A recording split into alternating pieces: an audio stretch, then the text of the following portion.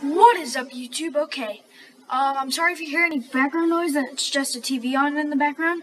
But today, I'm gonna give you guys a tutorial on how to get a turtle to like you in Minecraft.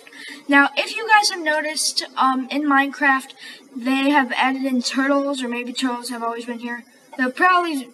Yeah, I think they were actually always been here, considering they were turtle eggs for a while. But I've not seen them for a while, so I've not seen them a lot, and now I found one. So what you want to do, right, is, it's easier to do this in creative. So if you have a survival world and you want to do it in there, because you mainly play in it, go in it and switch it to creative mode.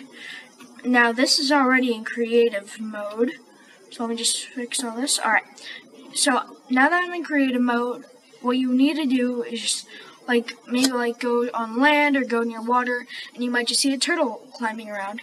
What you want to do is you're going to want to press whatever you're playing on. Once you're in creative, you go to this little thing. Now you see all these over here. You don't want to click on any of these. You just want to go to this little thing that looks like a magnifying glass, and you're going to type in, oh wait, no, I did the wrong thing. And what you're going to want to do is you're going to want to type in C. And once you type in C, the first thing you should see right here is seagrass. And what you want to do is take seagrass and add it into your inventory.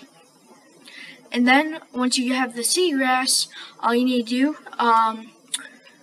well, I don't know how to do it for, if you guys play on PS4 or something, or Xbox, then I don't know how to do it for your PC, but for the PC players who are watching this, if you play Minecraft on a PC or a keyboard and mouse, all you need to do is right-click, and they will eat the seagrass, and as you can see, the hearts are appearing above it, which means that, they now, like you. Alright guys, that is the tutorial on how to get a turtle to like you. If you are wondering why I built all around, it was because at first I didn't know what to do, but then I figured it all out because I found out what they like to eat. And I just built around so it wouldn't try to get away from me. And I wonder if I could put a lead. Nope, of course you cannot put a lead on a turtle. Oh my gosh, that's kind of weird for me to even try to do that. But I could just keep feeding him and he'll like me even more.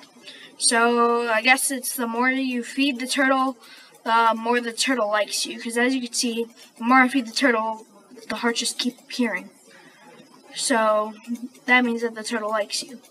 Now I will probably do more tutorial videos, but also the turtle likes me, so I probably won't run away. Yep, as you can see, once the turtle likes you, it will follow you. So, now this turtle is practically my pet.